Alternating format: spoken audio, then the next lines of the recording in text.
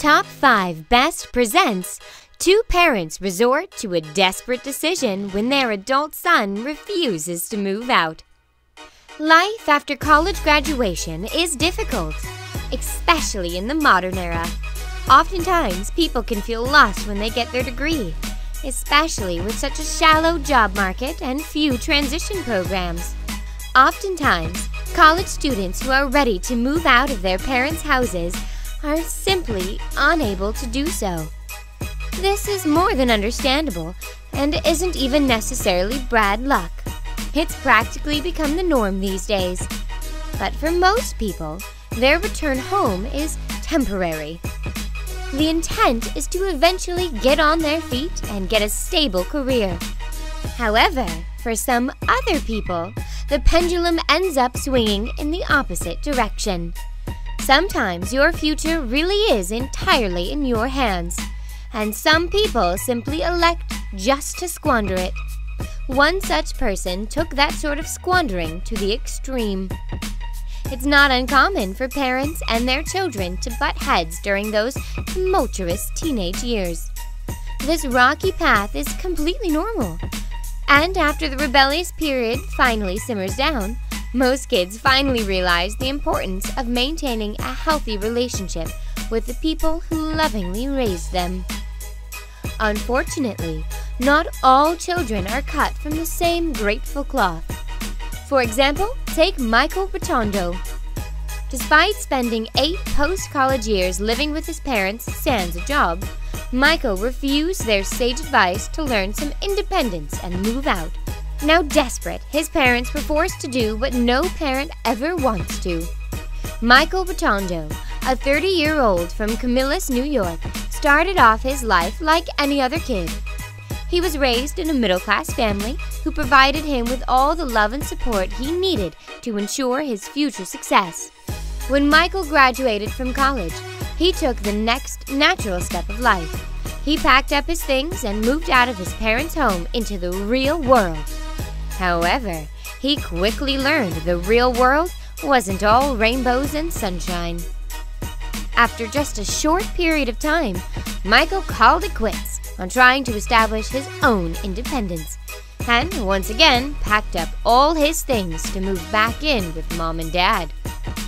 However, they didn't realize just how frustratingly permanent of a move it would be. Now, although Michael's move back home seemed like an escape from facing reality, the job market was terrible, and the cost of housing was borderline impossible to negotiate. College students all over the country were facing the same dilemma. At first, Michael's mother and father were happy to have their son and give him a place to stay rent-free while he sorted these things out. But before they knew it, years were passing, and Michael still had no job and no motivation to get one, even after fathering a child of his own. What started as a little bit of help was now a huge problem. Not only did Michael refuse to seek some kind of employment, but he didn't help with chores or contribute to any household expenditures. And he lost visitation rights with his son. He was like a deadbeat. So, his parents, after 8 years, tried one last desperate act to inspire him to get moving. They drew up an eviction notice and handed it to Michael. The letter stated, "You have 14 days to vacate. You will not be allowed to return."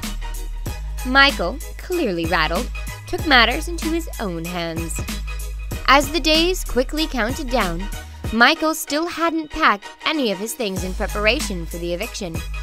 His parents gave him 3 more letters until finally they had enough. This insanity would end right now.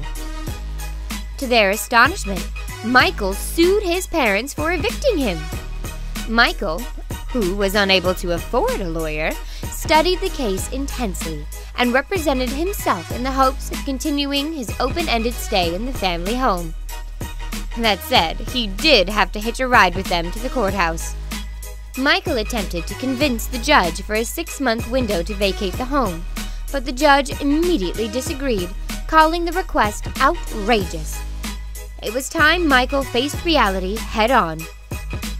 The judge's official ruling allowed Michael to stay with his parents until their lawyer drew up a contract detailing the eviction. The only thing Michael asked was no shorter than 30 days, and his parents accepted. But Michael wasn't done yet. Immediately after the ruling, he began making a massive stink about the verdict. He felt he was treated unfairly, and he claimed his parents were giving him the boot as retaliation for him keeping his son from them. His story began picking up steam with major news networks, and he gave several interviews. The problem was, no one thought his parents were wrong. Michael was seen as a freeloader by just about everyone.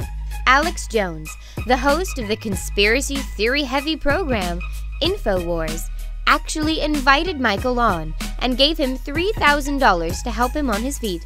Michael was a national story at this point, but an upsetting one. Without a job, how exactly did Michael plan on making a living after moving out? His first move was to file another lawsuit, this time against his former employer, Best Buy, for nearly $300,000 because they fired him when he refused to work on Saturdays. The case, unsurprisingly, was later dismissed. Finally, the day came when Michael legally had to remove all of his belongings and hit the road. Of course, in typical Michael fashion, he didn't leave without creating a little bit more tension, this time with his father. After packing up his things, Michael realized he forgot his box of Lego in the basement, but his father refused to let him back inside. The cops were called, and with the officers present, Michael retrieved the Lego and drove off, never wanting contact with his parents again. From there, Michael reportedly went to Syracuse to rent out an Airbnb for a short while using the money from his news appearances. He then planned on moving in with a distant cousin at some point. The conclusion of Michael's story is so far unclear, but hopefully he's learned to pull himself up by the bootstraps and start focusing on getting things done. Thank you for watching. Tap one of the 2 videos on screen for another interesting story.